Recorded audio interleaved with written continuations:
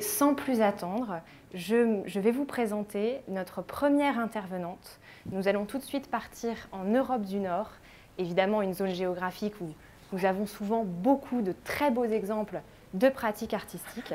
Et je vais donc maintenant continuer en anglais, puisque nous allons recevoir notre chère Heidi Westerlund, who is a professor at the Sibelius Academy within the University of the Arts of Helsinki, Finland.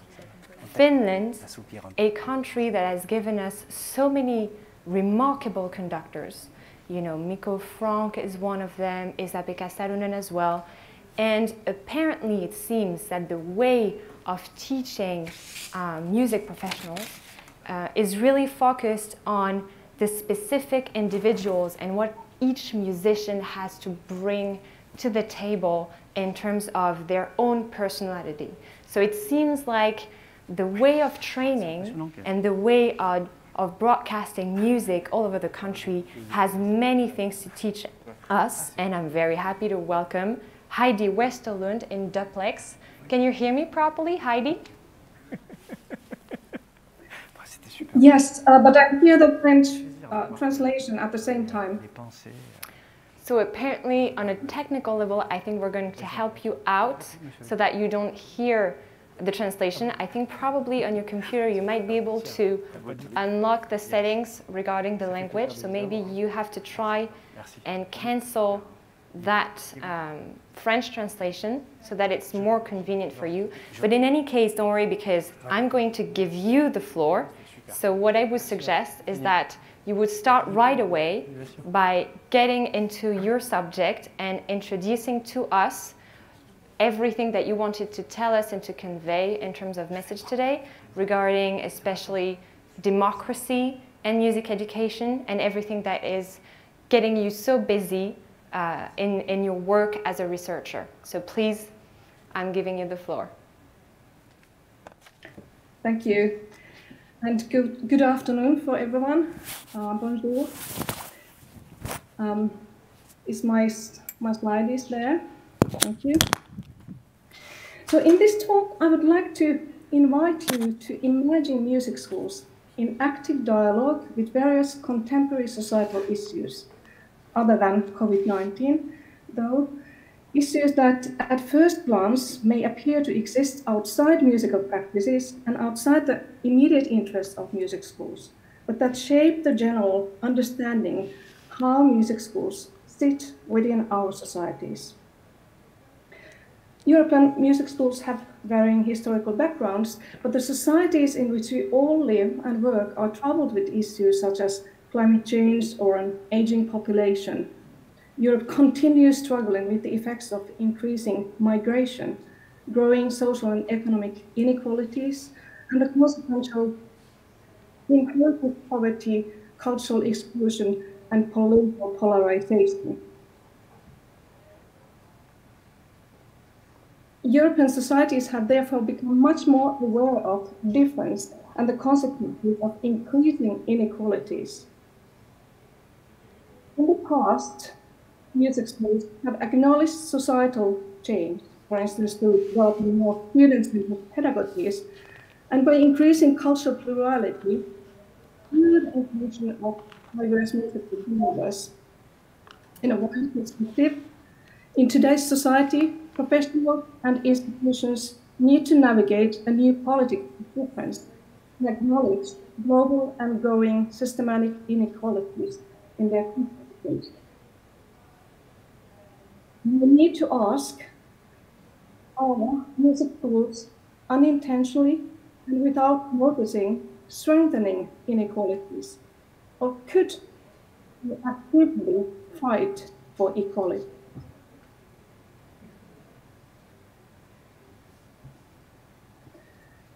In order for music schools to deal with these large societal problems, a new self-reflexivity is needed. For instance, in this contemporary climate, music schools may need to take a good look at their student population and think about who is included and who may be excluded and why. If EU policies urge all societal institutions to respond to the refugee situation, music schools cannot claim to be exceptions without compromising their moral status in society.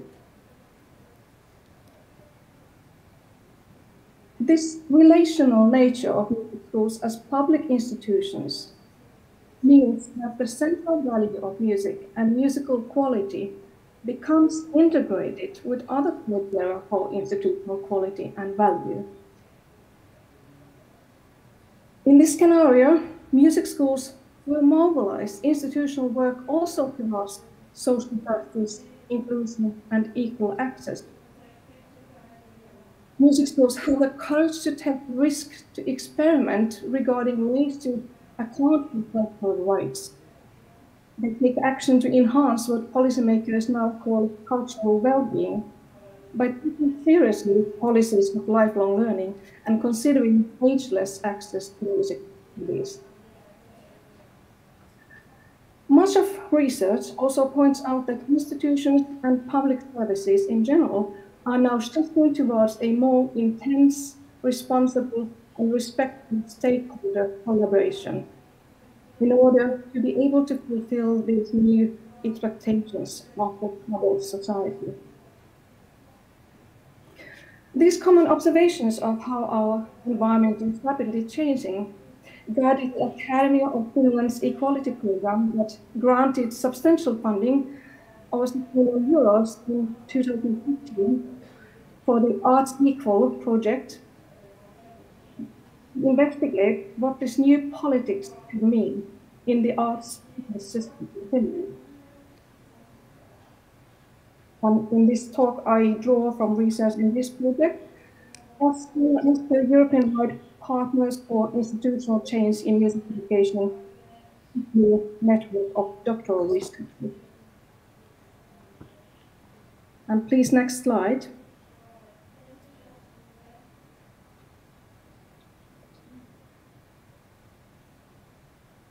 I consider these examples to be social innovations within music school context. Social innovations are said to have four basic elements. They satisfy a need in the society. They approach a problem innovatively. They create a change in social structures and relationships. And they increase the capacity for society to act. Moreover, social innovations are spatialized processes that transform the ways in which space is socially distributed. They articulate a spatial logic, they use local knowledge, and are informed by the particular circumstances on the ground. And they are delivered through multifactorial collaborative networks. In this way, crossing the functional boundary of the institution. The examples I have chosen are attempts to reorganize music school education in terms of physical and social space through collaboration. In this way, creating what in the literature is called institutional resilience.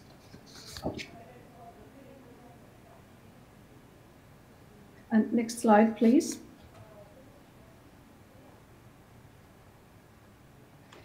The first case is the ICO project in Lyon Regional Conservatoire. Some of you may know that this conservatoire is situated in the beautiful city center up on the Conférence hill. However, this also means that the conservatory is far away from the areas in which most first and second generation immigrant children live. Like many other European cities, Lyon struggles with integrating the immigrant population. And the Music Conservatoire is just one example of how the vicious circle of exclusion functions for the immigrant children.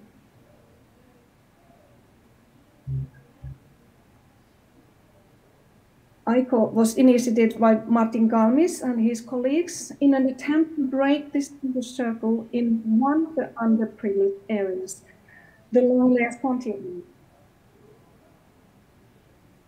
ICO tackles the physical and social distance between the conservatoire and the families in the Langeland-Santi area, organizing instrumental teaching in collaboration with the local primary school. The teachers of ICO also developed new pedagogical practices by implementing group teaching and by including creative music making as part of instrumental lessons. In its own way, ICO is implementing local policy, the so-called Lyon model,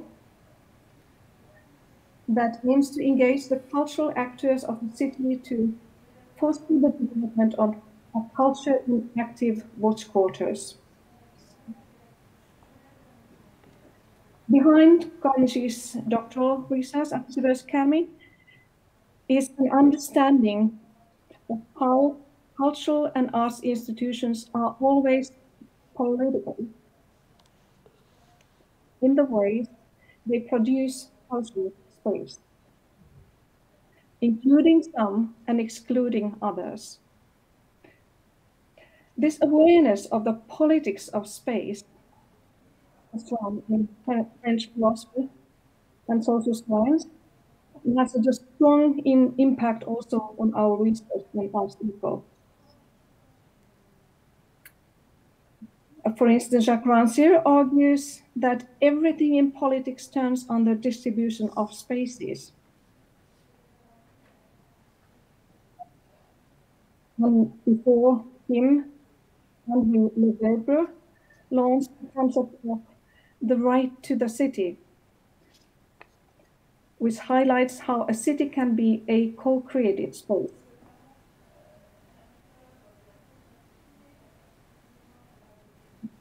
This notion could be restated as the right to the music school. A music school understood as a co-created space.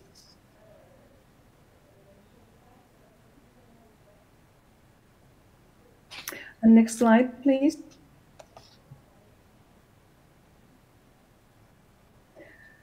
The second case is Flora in Finland, created in 2014 by instrumental teachers who recognized the privilege held by most music school students.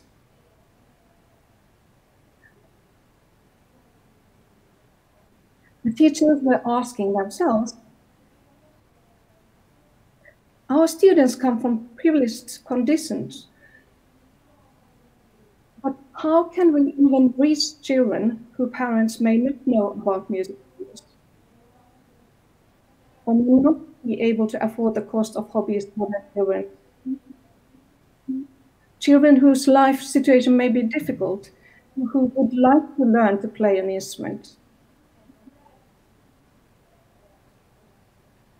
The answer for this teacher's question was interprofessional collaboration with social workers, childcare, and student services at school. Initially, Flora was a 3-year experiment with teachers who volunteered to work in it. We continued offering free instrumental tuition and instruments for hundreds of children in different cities, with the financial support of the City of Helsinki and the Finnish Ministry of Social Affairs and Health.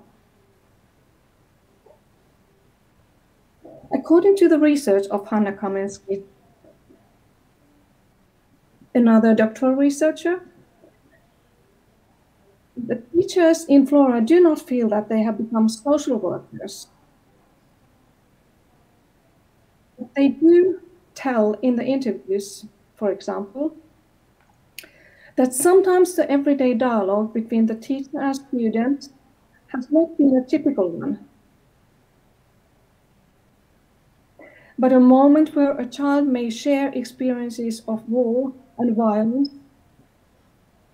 or the sorrow of family members who have been killed.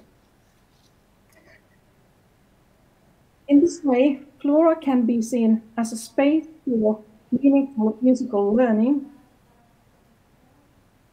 that at the same time may provide for vulnerable children a safe space with a reliable adult, these types of people.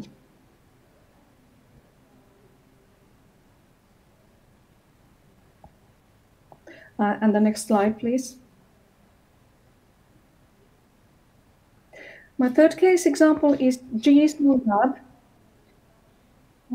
which was created in 2018 to reconsider music education, particularly from the angle of aspirations and needs of young people who want to compose their own music. Heidi, G-Song Lab if you offers don't mind, 2-day open access and free of charge. It would be time for us to conclude on your presentation, if you don't mind, so that we can have room for pedagogical questions. expertise of local music schools and youth clubs. Make use of both of Heidi, their can you hear me? premises and equipment. Hello? The participants have very different musical backgrounds, I think we're losing Heidi, and but we they might unite have to their go on with the know-how in presentation. I'm joint sorry for those that have composition. questions. We'll try to make room for them. For music school students, the workshops open new collaborative spaces for experiences what the Finnish researcher and teacher Anna Kopamäki calls cultural authorship. For those young people who, for some reason, have remained outside formal music school tuition, again, with immigrant background,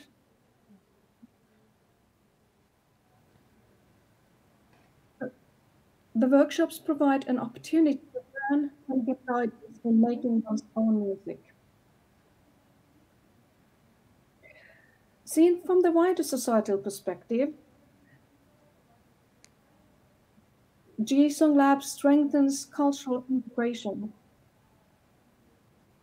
among young people from diverse backgrounds. Heidi, can you hear me? I think it would be great if we could keep some time for the questions that are coming up online. Can you hear me? During the pandemic in 2020, we have lost Heidi. G-Song Lab I'm sorry for those that can hear me and had questions, but we'll find time for them. Resulting in more than 40 songs, 20 demo recordings or videos, and an active community of more than 70 young songwriters. International online webinars have been sponsored by General, and use young people from 30 different countries. And next slide, please.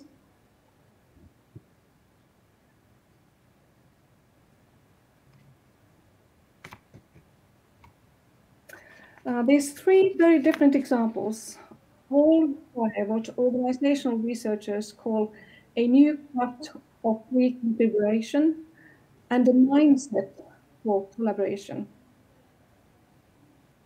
A music school can try to make a difference in society by distributing its social and musical space differently, simply through teamwork between its teachers or with other professionals, communities, and institutions.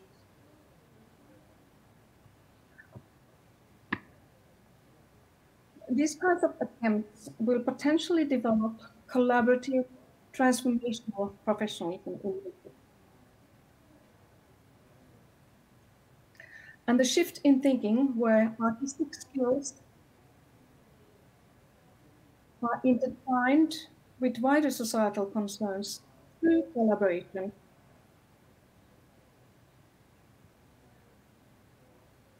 are also likely to shift the energy of music schools from mere advocacy of existing practices towards what I would call transformational public politics.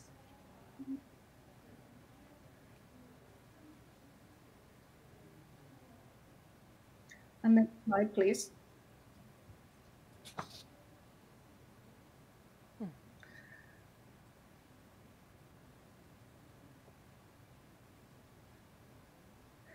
I also argue that for music schools to be able to recreate the societal relationships,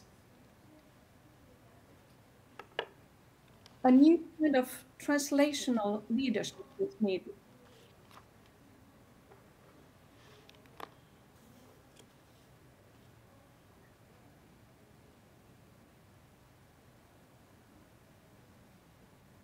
Sandra Badok, who is a leadership and strategy researcher,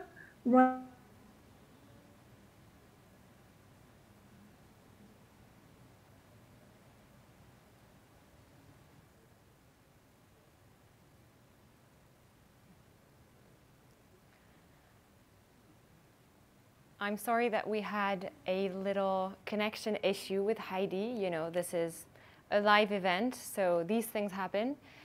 We weren't able to get in touch with her to go through with the few questions that came up, but don't worry, we have written them down and we will be transmitting them to her later on by email.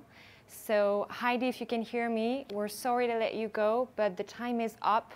We wish we had more time together, but we have so many more things to tackle this afternoon that I unfortunately have to welcome our next speaker. And we will gladly get in touch with you for the few questions that came up and were addressed to you. Thank you so much for your contribution and your work, your very progressive work on this matter of democracy and music schools in the center of our local democracies. Thank you so much.